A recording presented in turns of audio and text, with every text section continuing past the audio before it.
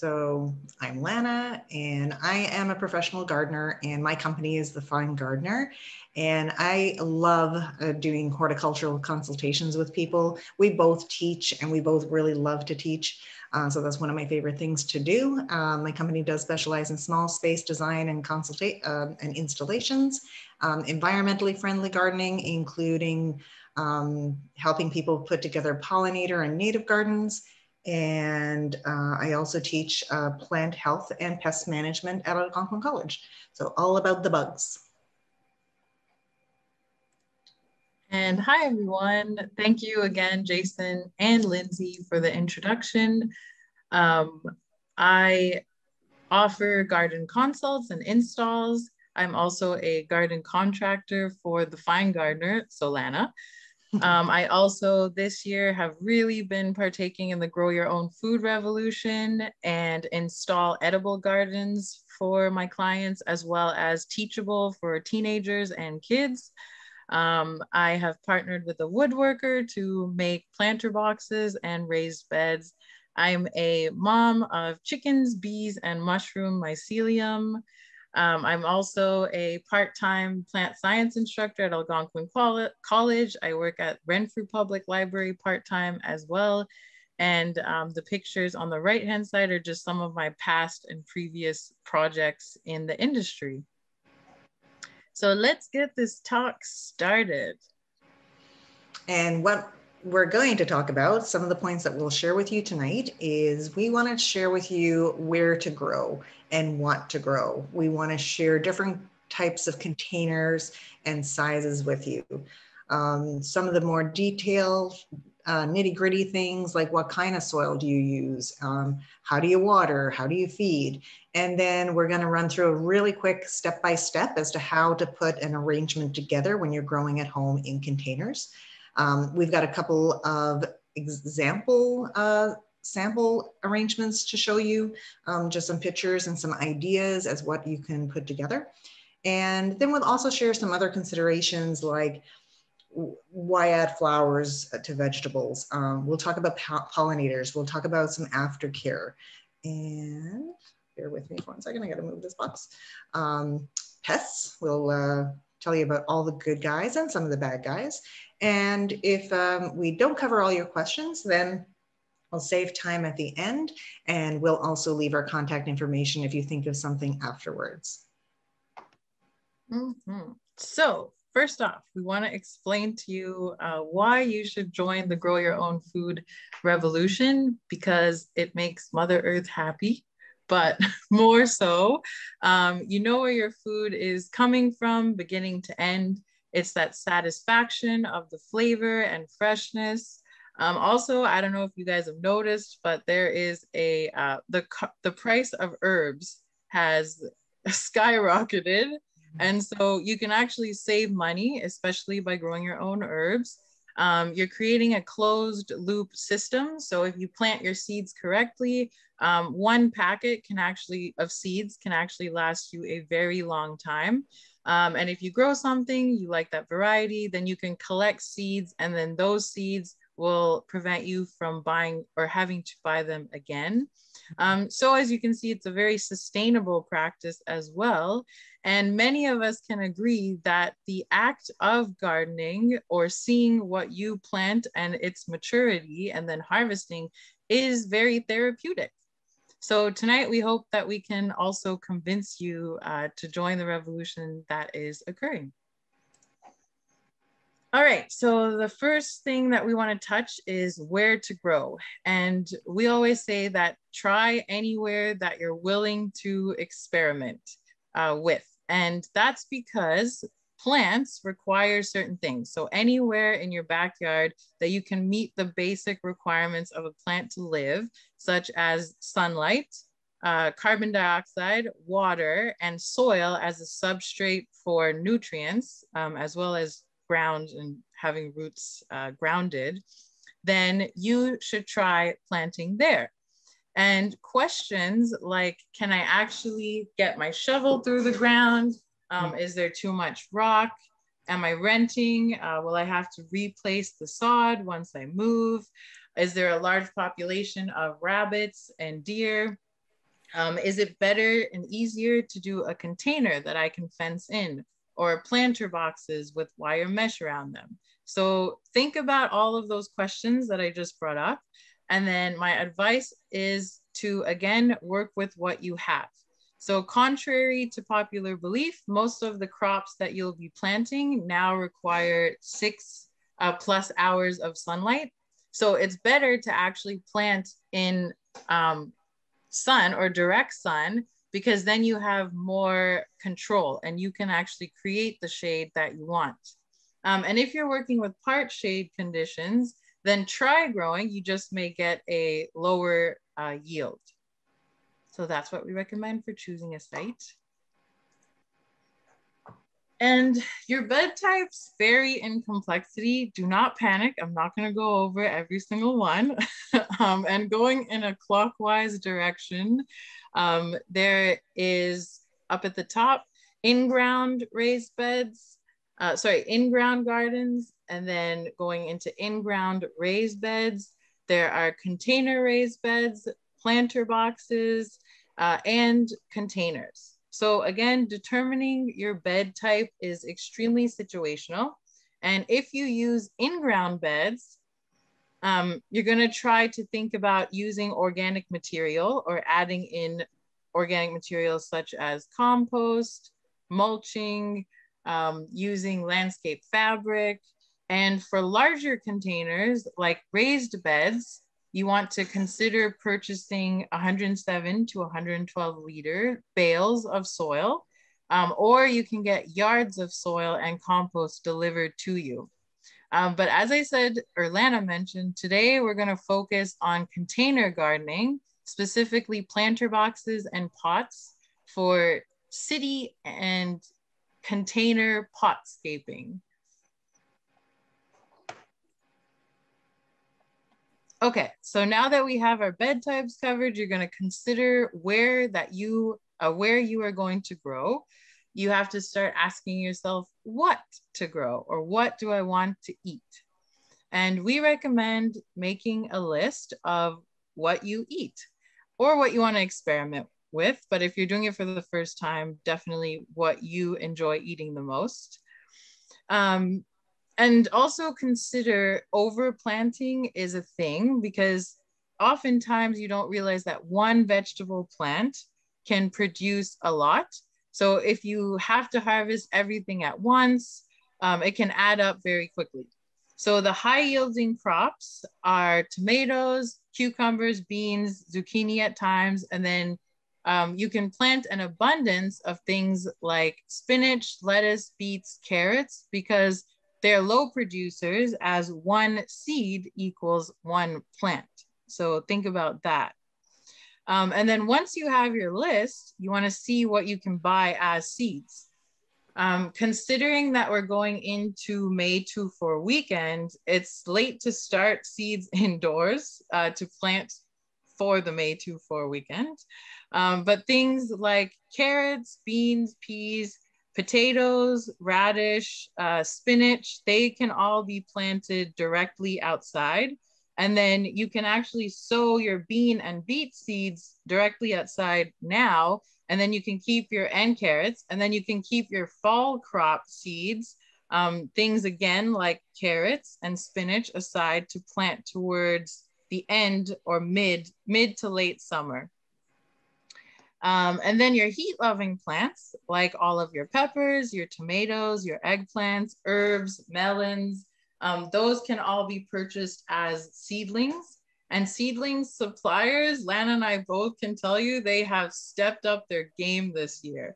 So there is much more available. There's a ton of new varieties that weren't available before. So yeah, have fun with the shopping.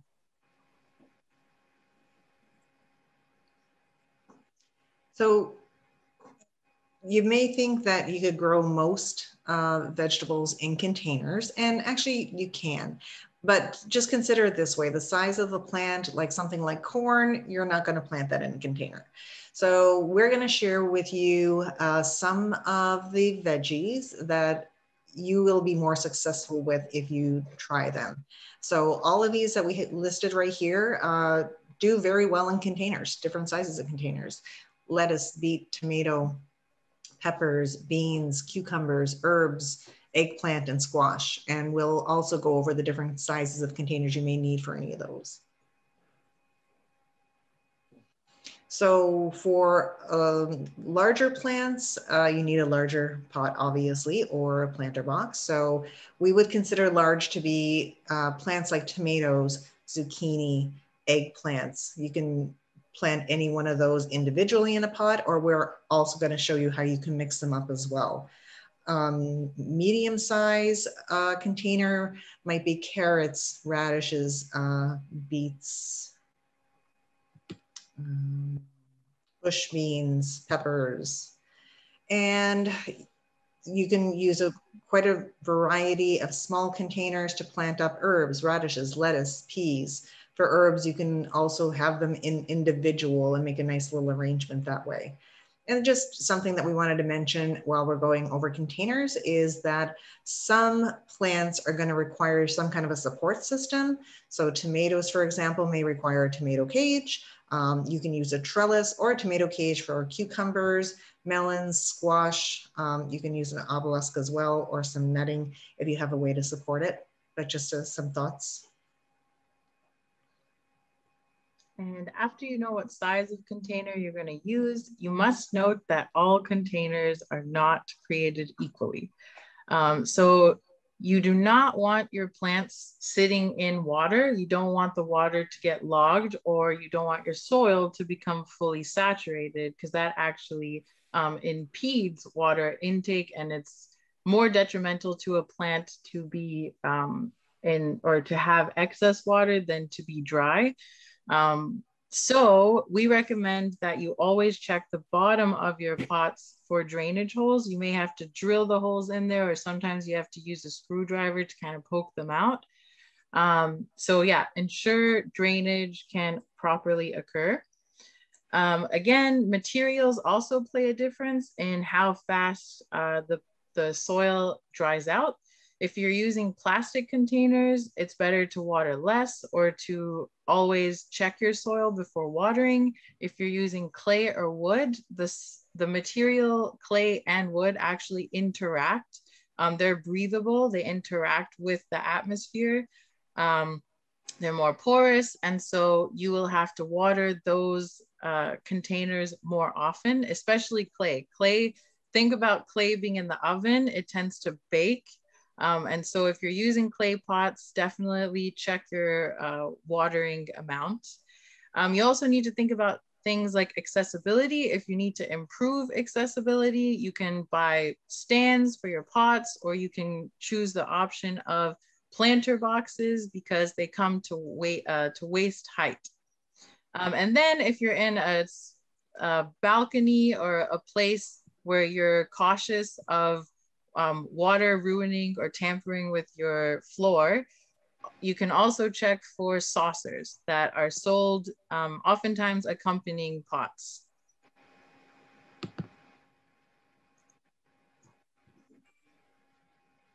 And that's just a few examples for you.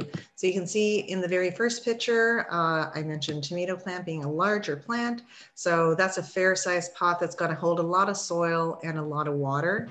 And a smaller container, you can do something like a mixed herb planter in something like that. And I've seen these at the dollar stores.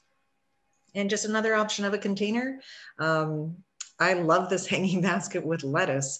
If you've ever been gardening in the ground and your slugs have discovered your lettuce, this last slide of lettuce in a hanging pot is a great option for little creepy crawlies that are in the ground. And slugs love lettuce. Oh, they do. They, they do. Yeah. Okay, so we are approaching the fun part. We are actually going to start virtually and visually assembling our containers. We're going to walk through the constituents of what we actually buy and use. And then we'll go through our installation how-to guide. All right, for potting mix, you want to look for soilless mixes for containers. And I won't go into what a soilless mix means, but you're gonna look for options which are formulated as potting mixes.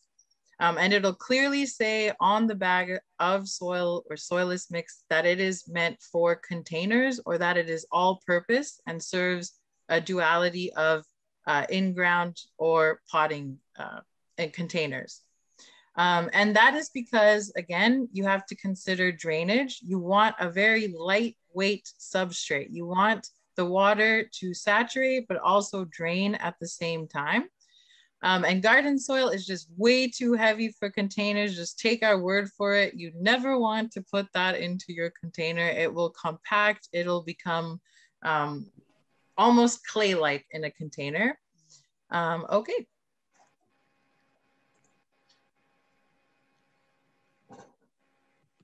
And we also get a lot of questions about how to feed veggies as they're growing in containers through the summer. But honestly, if you've used a potting mix that may already contain some slow release fertilizer, then you shouldn't need to be too concerned with additional feeding through the summer. Now, there are some that are a little more heavy feeders, things like tomatoes and members of the brassica family, like broccoli and cauliflower, cabbage, kale.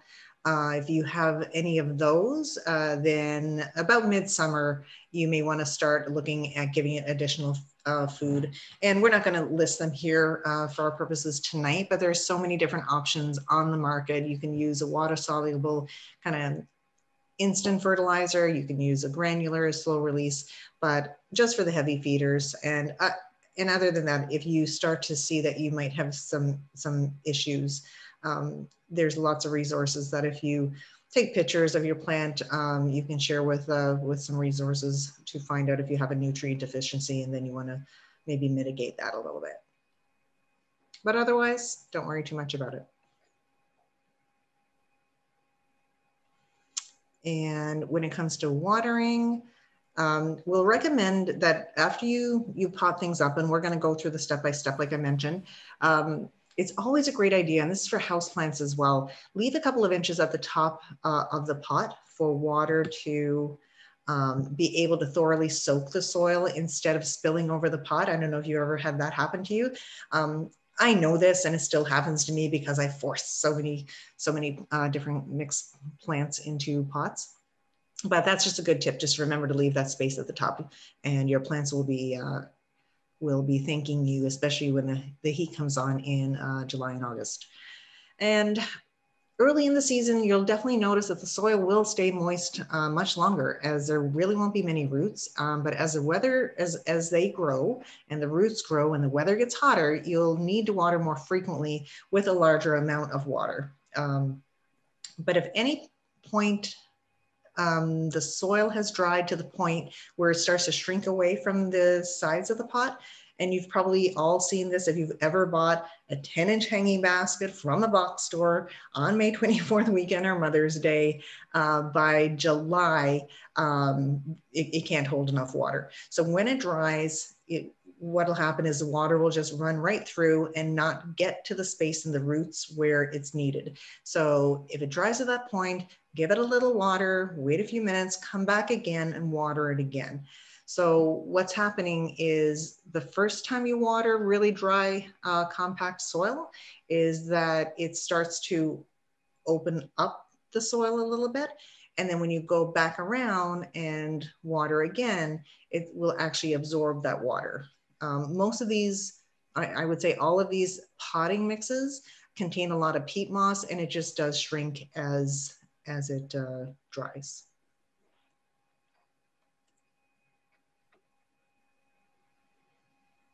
Meera, this is me? Yep. Yep. Okay, so we told you that we were going to go through a step-by-step. This is really quick, really easy, but if you've been taking notes, maybe just jot this down in case you forget. So basically, just gather your materials. It's really great to have everything available all at the same time. Use a table if that's easier for you. And you want to fill your container with soil, not quite all the way to the top, just remembering leave a few inches as we mentioned before, but even leave a little bit of less amount of that because you're going to be adding some soil with the plants that you put in. So fill the container close to the top, just a few inches away. And this is a good time to add any organic amendments if you haven't already purchased one that has some nutrients in it. So you can add slow release fertilizer at this point or bone meal, anything like that. And then what I usually do, and I think Meera does as well, is I take my potted plants and then I start to arrange them the way I'd like to see them. If I'm making like a nice looking arrangement of vegetables and flowers and trailers, then I might just sit the taller one in the middle and then just see how much space you have for all the rest. Once you're happy with the layout, then just start taking them out of the pots and digging them into your soil. And it's as simple as that. And then if you still need some more soil at the top, just make sure that all of the roots are covered really, really well, and just top with more soil and then water it in and to settle all the soil around the roots, nice and tidy. This is also a great time to add any plant supports. Don't forget those. I don't know if you've ever tried to put a peony over a peony cage over a peony when it's already in flower and falling all over the place, or put a tomato cage in a pot of tomatoes when it's already big. You will break most of the plant. So think about it ahead of time and put it in at this stage. Okay, so I kind of, we came up with a list of container combinations that we really have enjoyed over some of the years. One of my favorites is definitely the Mediterranean blend of beans, eggplant, Thai basil, green onion. And then I love, actually, both of us really enjoy our herb planters as well. So I like to tightly pack all my herbs and then just eat it or harvest them like very frequently. So mixed herbs that you can throw together well in a container are thyme, sage, chives, basil, oregano, lemongrass, coriander, and parsley. Some things to consider are you definitely can't combine everything. Things that spread by rhizome or root, or things that kind of take over as weeds need to be planted separately or in solo containers. And we've listed some of those things out. Also, the things that get really large, if you're working with a small space, consider that zucchini can actually it's a big plant. It also has scales sometimes, so you want to make sure that you kind of put that in a corner in a solo pot. And when planting things next to each other, you have to account for things like your plant heights, your plant width, how they grow, are they vining, nutrient requirements, pathogen susceptibility, root zones. If you put plants together, are they going to compete for the same root niche? So my personal opinion is that learning your plant combinations is very experience-based and experimental. So try what you would like to try. And if it doesn't work, you know not to put those two things together the next year. You can also use plant compatibility charts that are found online. And also learn your compact varieties. So there are many vegetable varieties that are great specifically grown in containers, and they'll actually grow as dwarf or compact. Some of them you may lose some flavor, but then you'll be able to pack more in the container. All right, so this is just an image. We've had a lot of text, so we just wanted to throw in a few pictures for you to get a visual. On the left-hand side is actually one of the planters that I did at a client's place. It was for the cold crops. So it was ruby red lettuce, it was spinach, kale, radish, peas, and herbs on the left-hand side. And then Lana? And this is the kind of container that I would love to see everywhere. I would love to have a mix of vegetable, edible, and flower containers. Just take over all the strictly ornamental ones because I love it. Isn't it gorgeous? So most people don't spend this kind of money on an obelisk, but you know what I did just yesterday? I actually took some bamboo stakes, spray painted them black, and turned them into a little kind of a fort, kind of a little structure, and added it into a planter similar to this. So right here in the middle, you'll see cucumbers growing up the obelisk. That one flower in the front that's spilling over towards the left-hand side with the big round leaves, that's nasturtium. It's a beautiful trailing plant in your garden, in a container. And if you put it in the garden, they'll keep the weeds down really nice because it grows really, really fast and kind of takes over around your other desirable plants. And all parts of that plant are actually edible. On the right-hand side, again in the front, you'll see a little baby marigold. I think that one's called Little Gem. That's one of my favorite actually. And a flowering cabbage. So I would love to see pictures. If anybody from this talk ends up doing something like this by the end of the season, please send me a picture. I'd love to see it. Yeah. And like Lana said, we're already thinking about pictures. So I guess now that you guys are all envisioning your arrangements and designing in your head, we're going to go over the last bit of detail, just briefly some other considerations like attracting beneficials, the power of using flowers, pest control methods, and a little bit of aftercare techniques. And then we'll let you get back to headscaping.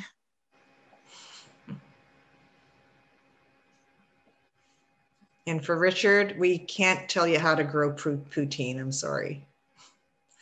So let's talk about really briefly what are beneficials. We hear that term thrown around quite a lot, but we don't always stop and think as to what it is maybe. So a beneficial in the way of an insect is basically a bug which performs a beneficial activity for our gardens or for the environment as a whole. They're really vital pollinators and they're essential to most of our food crops. Anything that has a flower and a fruit, like something that like a tomato versus let's say a something that's grown in the ground as root vegetable like a carrot, needs beneficial insects to pollinate them. And you'd be surprised to know, if you didn't already know this, that many insects are actually important predators of the pests in our gardens, and they keep their numbers in check.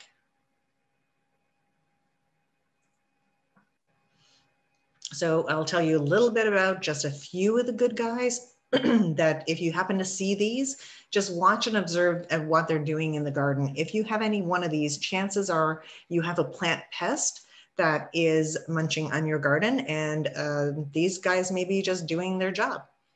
So from clockwise, the first one is a ladybug larva. So it's a baby ladybug before he develops his wings. And those guys are ferocious. They can eat like 3 times their body weight a day in aphids. So those are the good guys. I remember the first time I saw one, I didn't know what the heck it was. And I was just really, really pleased to find that it was a ladybug. Because yeah, as a newborn, as a little one, they're pretty ugly. So next is our cute, iconic ladybug that we all know, and it is doing its job right here as well as it munches on some mealybugs. Another great insect to have in your garden if you come across them is a praying mantis. They will also eat so many bugs that are eating your plants. And bottom right, that's a lacewing, very pretty. Another really nice bug to have around. Middle one, that's actually a parasitic wasp.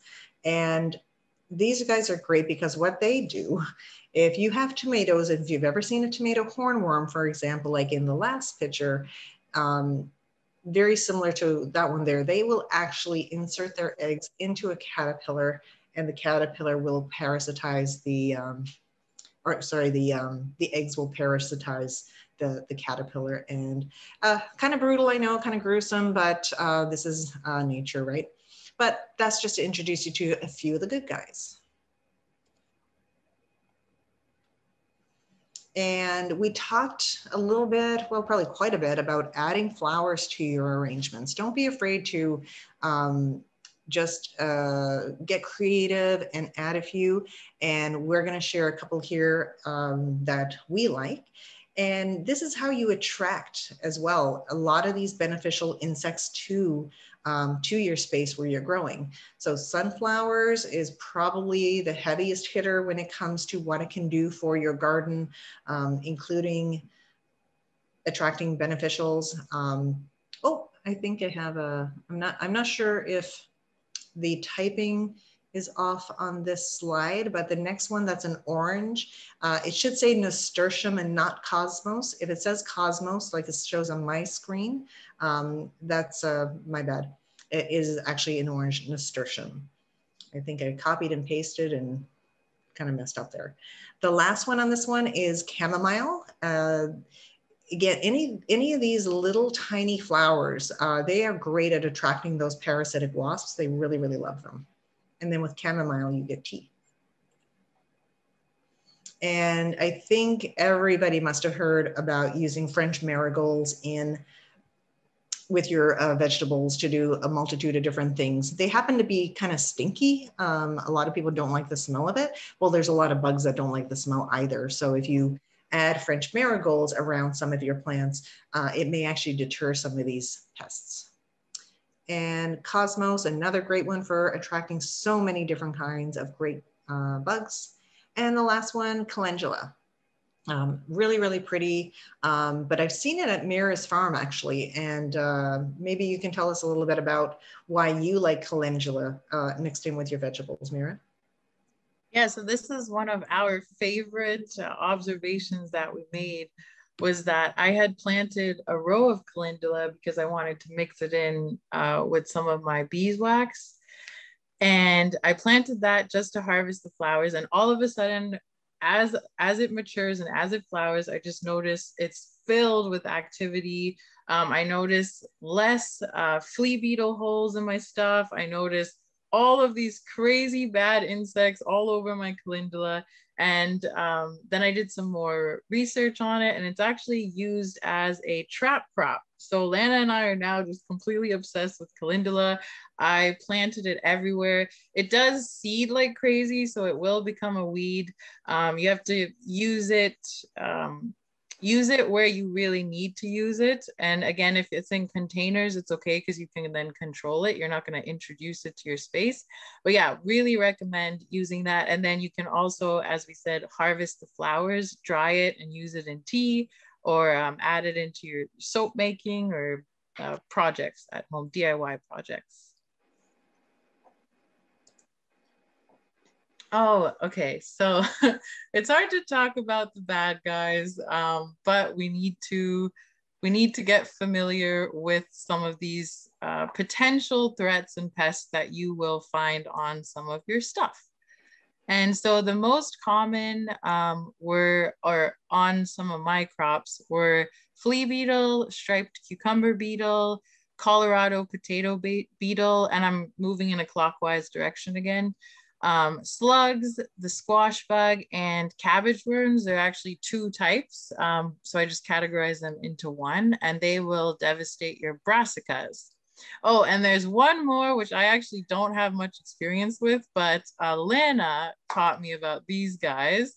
So Lana, would you please explain? Dun, dun, dun. Yeah, and I can get the same feeling when I see them. So if you've gardened, if you have a lawn at some point during that journey, you have come across a Japanese beetle. If you don't garden, then you probably know them as white grubs. So their first life stage is actually as a grub form in your lawn, and they eat roots, so they'll eat grass roots. One thing that I will mention quickly about white grubs, I know this is not a veggie thing, but if you find one or two, don't worry about it. Just throw throw it on the road, the robins will come and find it.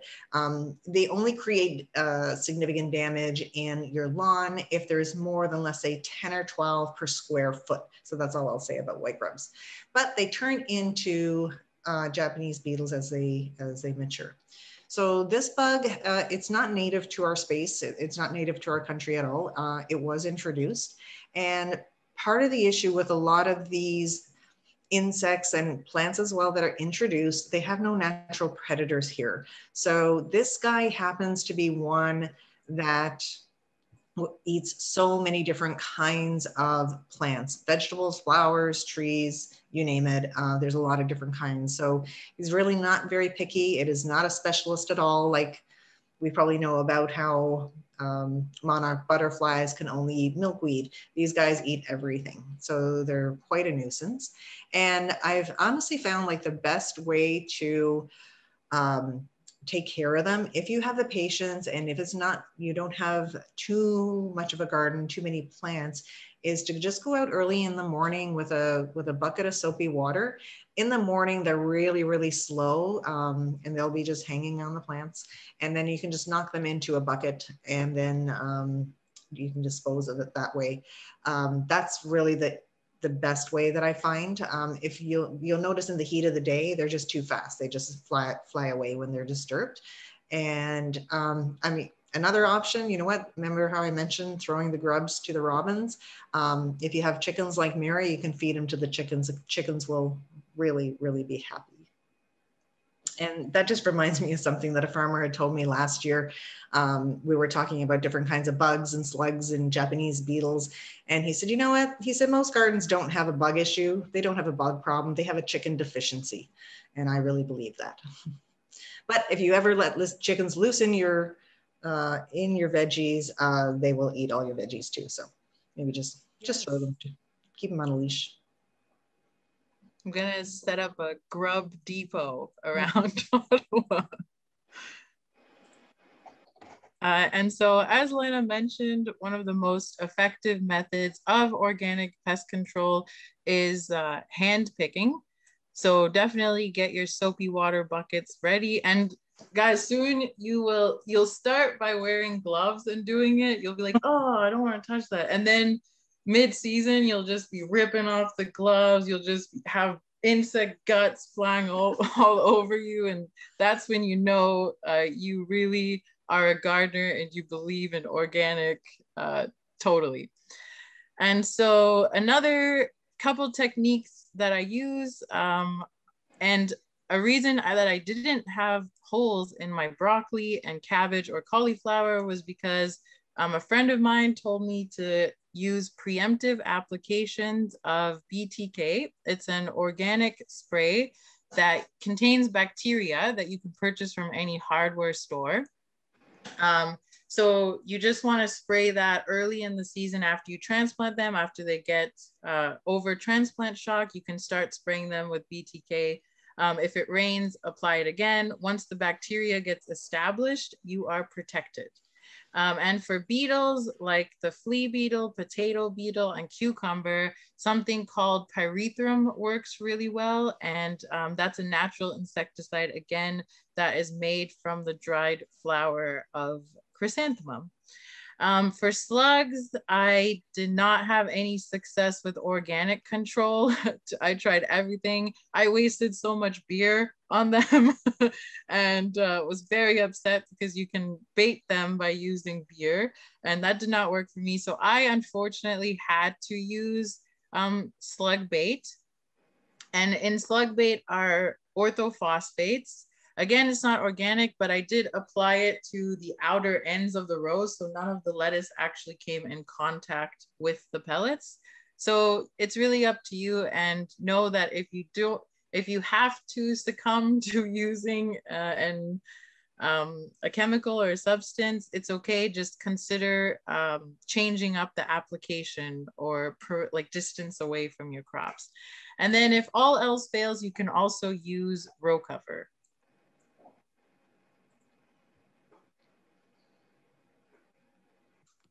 Oops. So we're getting close to the end now. We just want to leave you with some some final thoughts on aftercare. So one of the things that I can't stress enough is to visit your plants daily, at least until you get to know them and their needs. I tell people the same thing with houseplants. Just go in and just have a look, inspect, because early detection of health issues are crucial to being successful. And how it usually happens is, because you're getting to know your plants so well, how they're behaving, how they're growing, if you see some spots of yellow, or you see something that's a wilty leaf, like, you're just going to notice it right away, and you're just going to go, oh, that looks a little different. Then go in for a closer look, and you might be surprised that you may discover exactly what the issue is. But early detection for sure. And we'd also recommend to check the soil for watering every day. Not water every day, but check it to see, as opposed to actually watering on a schedule. So we would only want you to water, especially in containers, when they need it, as opposed to with a set schedule. Like I mentioned before, early in the season, and then on cloudy days as well, like, they're going to need a lot less, and you're going to get to know their watering needs fairly quickly. So get your fingers dirty and feel the soil, and you may have to feel in a little bit deeper.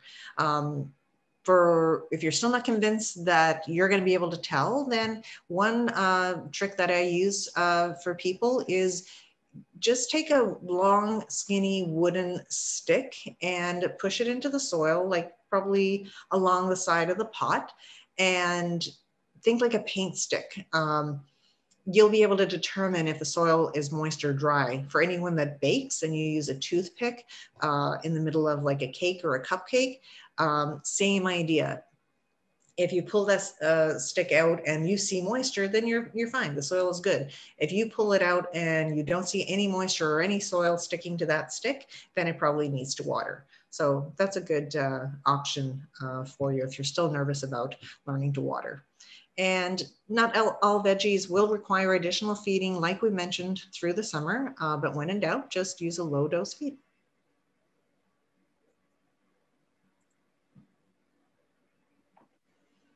And we really want to encourage you to have fun and get creative. Just try, just do it. We've shared a lot of information in a very, very short time. But if you just take away 3 points, 4 points, 5 points, anything at all that you use this year to help you feel willing to try and help you feel successful, and that's what we're looking for.